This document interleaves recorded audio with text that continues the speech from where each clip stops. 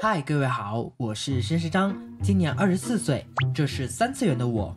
旁边这位是我的男朋友罗总，今年36岁，不过因为工作原因暂时不会露脸。这是我给他画的2次元形象。前2年我大学毕业后，罗总恰好辞职，高强度的工作使我的男友身心俱疲，于是我们决定回到罗总老家休整一段时间。所以今天就来和大家分享一个腐男和大叔县城生活中所发生的奇妙经历。因为罗总老家离草原比较近，一直生活在车水马龙市区的我，看到一眼望不到边界的草地，感到非常新奇。于是，在一个风和日丽的秋天，空气中还弥漫着麦子的香气，我突然灵光一闪，啊哈！想和罗总来一场说走就走的旅行，享受自然风光，领略美好风景。真实目的呢？和你野战。哎呀，开玩笑的啦。之后我们拿好帐篷，买好食材，带着一起养的狗狗开始漫无目的的闲逛，地点随机，看哪里风景好就在哪里扎营。所以我们专门挑人烟稀少的地方，从公路转到了小路，从小路慢慢开到了没有路。虽然兴奋，但是看着蜿蜒曲折、荒无人烟的陌生场景，此时我的内心不知道为什么突然有些紧张。罗总，你知道返回的路对吧？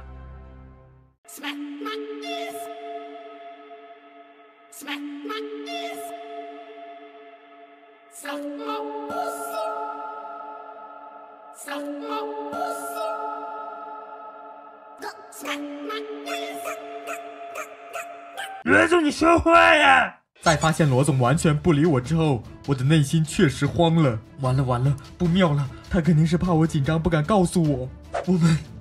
我们不会迷路了吧？而且昨天晚上还下过雨，土地也越走越泥泞，我们的车不会陷入到泥土里面动弹不得。然后手机也突然失去了信号，我靠，怎么回事？最后只能弃车寻找支援，途中又遇到了狼或者是猛兽。你戏太多了吧？结果弯路一转，罗总突然拐到了一条马路上。路况太差了，没注意你说什么。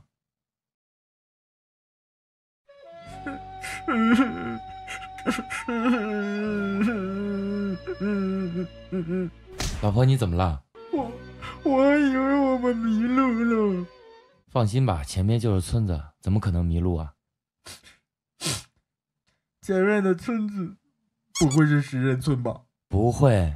之后我们又开了好久，终于找到一个适合野战的地方。哈哈哈，开玩笑的啦，适合野营的地方啦。而且这里还有一条很清澈的小溪。然后我打开手机地图，准备标记一下地点，方便下次再来。他妈的，这个地方就在一条大马路旁边。我们的车子却从一个超级泥泞的土路开过来，差点报废掉。好在结果还是不错的，合力搭上帐篷，我们开始享受2人世界。罗总隐藏已久的烧烤手艺也在这时候展现出来。远处我们家狗子在玩水，我则乖乖坐在罗总身边等待投喂。这里不得不夸一下罗总，食材烤得外焦里嫩，一口咬下去，汁水混杂着香气在口腔中爆开，超级好吃。远离了城市的喧嚣，罗总也卸下平时快节奏的步调。吃过午饭，我们蹲在小溪旁，2个人开始打水漂，享受只属于我们2个人的小生活。罗总还少见的和我分享他小时候在乡下姥爷家玩耍的故事，说到激动的地方，还带我去摘他们小时候常吃的野果子。这么大！我吃一个试试。就是扎的我好痛，扎死我吧！这个要比以往的都甜。对，这种的甜一点，红的是酸的，扎死我吧！到处都是。哎呀，你小心点，别去了。就这个，就找着那么一株树，但是就剩这么两根了。我在旁边看着他，发现他讲这些的时候眼睛很亮，然后当时就很想亲他。是不一样的罗总，和以往工作严谨的罗总完全不一样。现在罗总好有少年感，怎么办？好想亲他，但是会不会太唐突了？当时天气很好，清风吹过，我们玩累了就躺在落叶当中，金黄色的树叶沙沙作响，仿佛整个天地只有我们2个人。我不禁有些感慨，还好还好老子带了润滑油，这么好的天气，这么好的场景，这么好的氛围，不来一炮真的对不起我的 baby。画风突变，不过也确实这样发展了。在和煎饼拍一家3口照片的时候，感觉气氛到位了，我就慢慢亲了上去，然后慢慢从草地到帐篷里面。因为是第一次在外面，所以各个环节我都记得非常清楚。当时帐篷买的比较小，活动空间不算很大，我骑在罗总大腿上，然后慢慢的去解他的腰带。虽然兴奋，但是也超级紧张。后续也是水到渠成，毕竟各个地方都很熟悉嘛。直到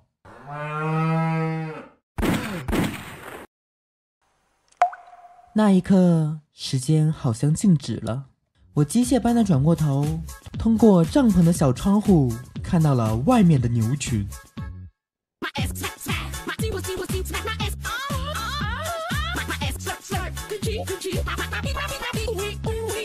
离我们超远的牛群不知道什么时候包围了我们的帐篷，我操！因为太过于投入，我们2个居然没有听到。意识到后，远处牧羊人的声音也传了过来。我直接吓得原地呆住了，第一时间没有大喊大叫，身体就直接僵在那个地方，根本做不出任何反应。我平时只是在窝里横，其实在外面怂得不得了。但是罗总不一样，他迅速拿起旁边的小毯子裹住我，抽出湿巾让我擦干净，同时还安慰我，让我不要害怕。做完这些后，罗总拉上腰带去查看外面的情况，我则拿着罗总给我的小毯子缩在角落里面，心狂跳不止，半晌才微微回过神来。不过幸好牧羊人离我们的帐篷比较远，罗总出去后用当地的方言很自然地和人家交谈起来。没一会儿，牧羊人就赶着牛离开了。现在回想起来，罗总的临场反应能力真的太快了。如果当时没有及时反应过来，而是被看到的话，牧羊人可能会跟他的老婆说，他的老婆可能会在村子里面八卦，进而1传10，10传100。以后我参加同学聚会的时候，老同学，你出名了，在那个帐篷里面被牛围观。上班后，你们听说了吗？新来的同事曾在帐篷里面。老了后，你们知道吗？听说那边练字的老头年轻气盛的时候在帐篷里。绝对不可以！你戏是不是太多了？结果这次露营就在我被吓蔫的情况下草草结束。我的经历也告诉大家，千万不要在有牛群的地方OOXX。这不是重点吧？虽然有罗总在，安全感拉满，但是当时隔着一层帐篷的场景还是成为了我的心理阴影。这也去过几次露营，却再也没有带过润滑。但是那次带去的润滑瓶子我还一直保留着，许多年后回想起来也算是有一定的纪念意义吧。快扔掉！你有过有趣的露营经历吗？欢迎在评论区告诉我哦。我是绅士张，感谢你的观看。同时我们的周边也上线啦，精美帆布包以及各种配饰，欢迎进店选购。我们下期视频不见不散。